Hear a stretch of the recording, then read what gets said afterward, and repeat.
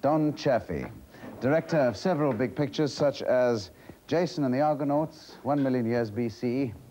Like other members of the team, also regularly worked for television, directed most of the early Prisoner episodes and all the location work in Portmeirion. I was about to do another feature over in Ireland, and Pat suddenly came along and said he'd got this idea, and I said, great, good, take it, you know, it's fine, do what you like with it. And he said, no, I'd like you to direct the first episodes to sort of set a style or whatever you like. And I said, great, no, no, no, and I just refused point blank, and I went off over to Ireland, and Pat and my wife, my late wife and daughter, we were all good friends at that time, and we still are, but I mean, we're friendly family-wise, and so he grabbed my daughter and gave her these scripts and said, get your father to read these. And my daughter kept on trying, and finally she read them herself, and she came up with the, she said, you've got to read these. She said, people are just going to, she said, they're compulsive, they're going to be compulsive viewing. And she said, I reckon you'll have 11 million people loving to hate you every Sunday night if you make these. It was so intriguing me, I started to read them and called Pat, and Pat came across to Ireland where I was directing a picture with Don Murray. And I agreed to do it.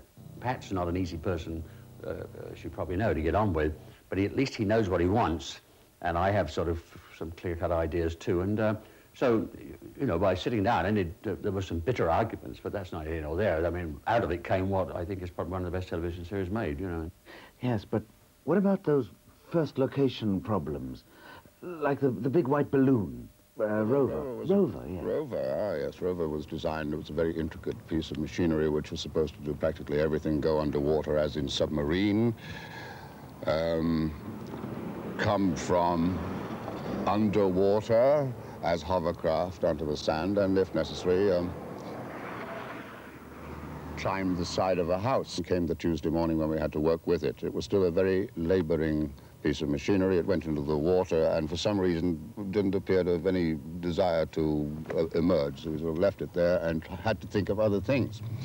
So we're standing there and we're due to shoot sequences which contain our Rover character, this menacing thing, and we didn't have one. And we're pondering what to do, and we're looking up at the heavens and thinking, I was standing there in this little street in Portmeirion with Bernard Williams, our production manager, and we were both looking up, racking our brains, and we saw this little white thing way up in the sky. And I said, what's that? And he said, it's a balloon of some kind, or what sort of balloon? He said, probably meteorological. There's a station nearby somewhere. So I said, can you get any of them? And he said, I'll try, and he went away. Note, one of the most striking and memorable images ever seen in a television series is the result of on-location desperation due to the failure of an original prop. Beginning to like this. Yes, now, Pat Jackson, veteran filmmaker, began in the GPO film unit in the 30s, met McGoohan 10 years before The Prisoner when he gave him his first screen test ever, directed 4 episodes of The Prisoner, including Schizoid Man. Man in a Suitcase, I think it was. And David Tomlin came over to see me, and I think, no, I can't quite remember. I think Pat, yes, Pat asked me to come over to Elstree, MGM. He said, I got a proposition that might interest you. Then I went over to see him, and he showed me the location stills of Portmeirion and the rough outline of the story, which wasn't absolutely clear then. And he said, would you be interested? I said, yes, I think I would, Pat, very interested indeed. Then I got involved in the Danger Man thing, in the Man in a Suitcase thing. And then he sent me a script.